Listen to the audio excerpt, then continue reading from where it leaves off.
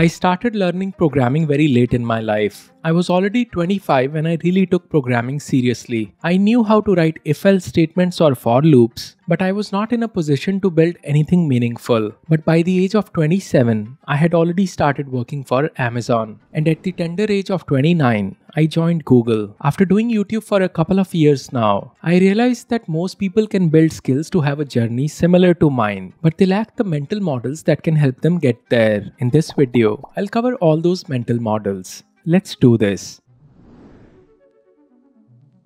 When I decided to switch my career to programming, I had already spent 6 years pursuing bachelor's and master's degrees that did not get me any jobs. And like anyone else in my position, I was feeling like I'm 6 years behind my friends who had high-paying jobs at big tech companies. But I was completely wrong. Let me tell you why. Imagine a room that has been dark for 6 years. Do you need 6 years to bring light into that room? Not really. Open the window and the light will fill the room in one instant. Similarly, it does not matter how long you have failed. It takes just one moment of success to turn things around. So I was not really 6 years behind. I was just one moment behind where I needed to be. It's easy to get caught up in the sunk cost fallacy, thinking that all those years were wasted. But this mental model helps us shift our perspective from living in the past to focusing on the future possibilities.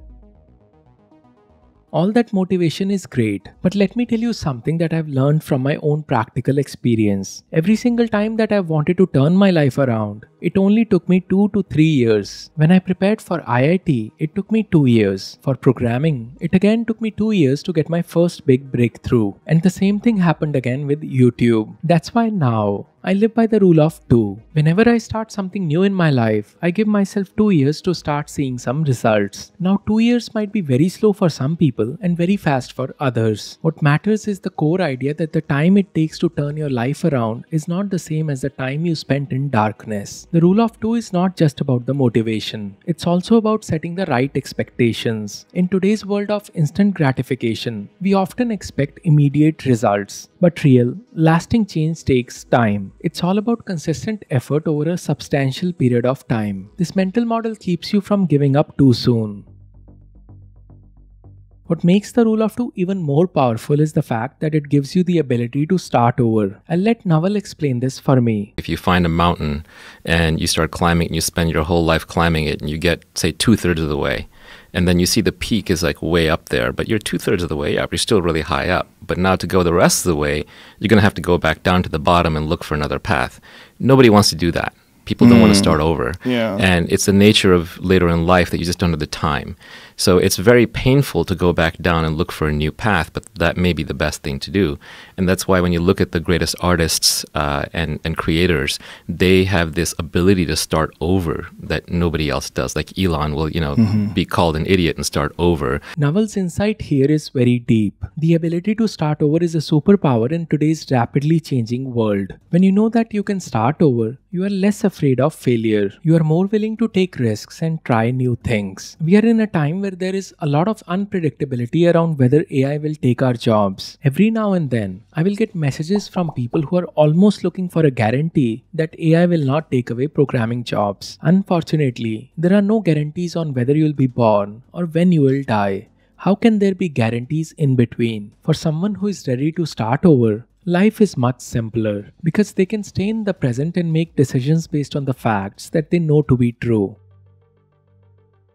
Next mental model that has been very helpful for me is that you don't need to be in the top 1% to be successful. Let me explain what I mean by that. If you're in highly creative fields like music or writing, success follows a power law. In these fields, a small number of individuals will capture all the attention, sales, and income, while the majority of people in the profession struggle to make a living or remain largely unknown. Software engineering, on the other hand, is not that extreme. There are a larger number of good jobs in the tech industry overall. I know that the market is in a downturn, but we are recovering. Even though there are some highly qualified engineers with a disproportionate share of wealth, recognition, and opportunities, the majority of people can still have some level of success if they have the right skills. And if they keep working on their skills for some time, they can be part of the hyper successful engineers that they look up to. This mental model is liberating because it removes the pressure of having to be the absolute best. It's not about competing with everyone else. It's about improving yourself and finding your niche. When I switched my career at 25, I immediately started seeing moderate level of success. I got a job that was better than what I could get with my degrees from the last 6 years. As I worked on my 9 to 5 job, I kept improving myself in the evenings and weekends for the next 2 years. In the end, I managed to get to Amazon and Google. People might say that it was a different time. Things are different now. I understand that. But I still believe that with programming, you can get an opportunity to live and fight another day.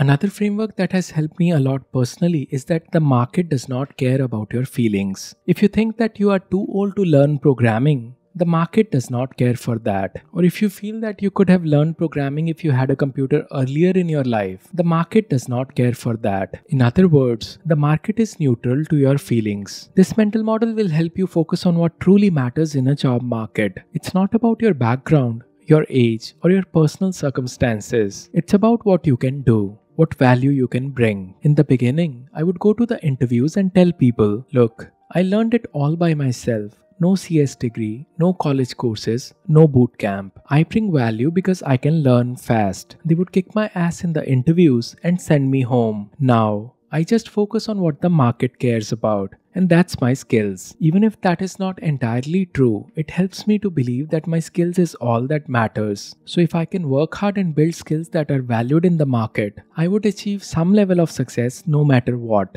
That's all from me today. Coding was really hard for me until I learned these 7 things. If you want to know what these 7 things are, watch this video. My name is Sahil, and I'll see you in the next one.